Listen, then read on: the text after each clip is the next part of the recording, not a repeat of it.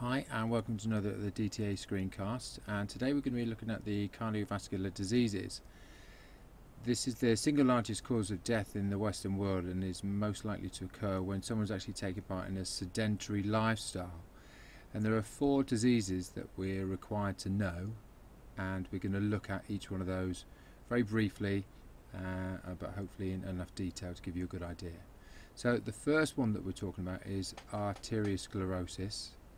And this is related to reduction in the elasticity or thickening or hardening of the arteries, which actually reduces our ability to supply O2 to the relevant muscles.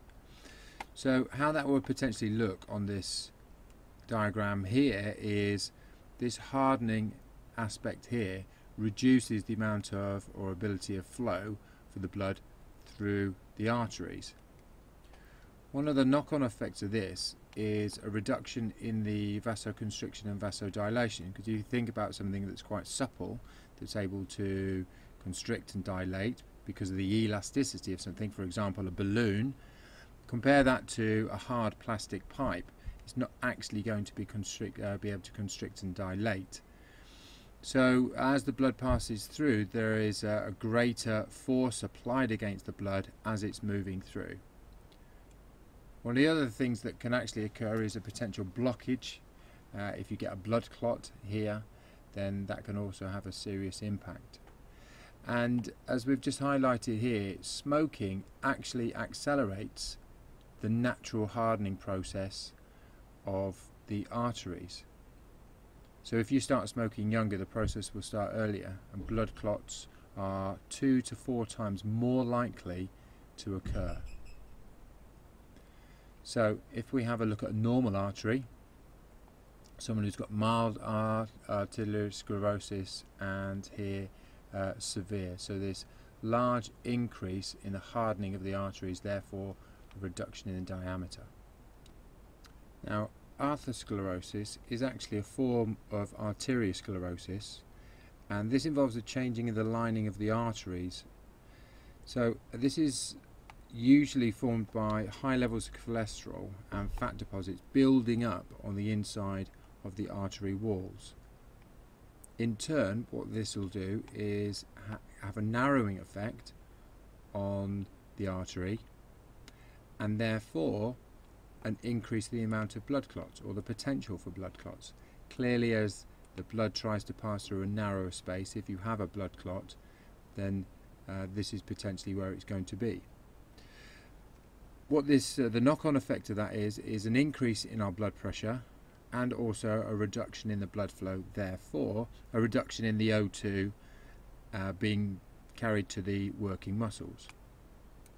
This increase in blood pressure, as we know, is called hypertension and can have significant knock-on effects. So the third of our diseases is angina, and this is commonly a symptom is usually chest pains, a clutching of the chest there, and the reason for this is there's a partial blockage to the blood that's actually feeding our heart walls, and as I mentioned before, it can cause quite severe chest pain. Now this is usually atherosclerosis or arteriosclerosis that causes the narrowing of the arteries that are leading to the heart walls, therefore reducing the amount of O2. So these two are very important to remember when we're actually talking about angina. This can occur during rest, when someone's anxious, or during physical exercise. So this is obviously when the heart requires more O2, and because of the reduction, the narrowing of that artery, the supply is restricted, and therefore we incur the pain. So the last of the diseases we're looking at is the heart attack. Now the heart attack is a more severe or sudden or total restriction in the O2 that's flowing to the heart walls. So I'm sure you can imagine what happens if you restrict the amount of blood that's going to a working muscle. It's not going to be able to work. So here we have a graphic of a blood clot.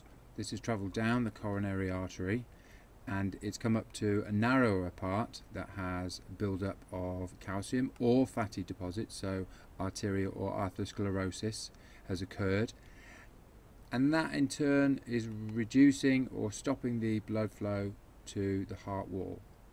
So if we look back at each one of the 4 diseases, you can see how they're interlinked. We've got arteriosclerosis and atherosclerosis are the 2 formations that narrow and reduce the effectiveness of our arteries.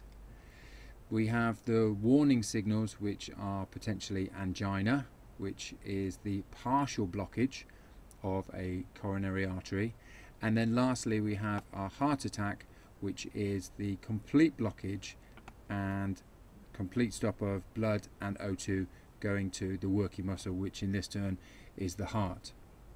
Okay, so what we'll look at in the next session is how do we actually reduce these risks and hopefully prevent coronary heart diseases. Thanks very much.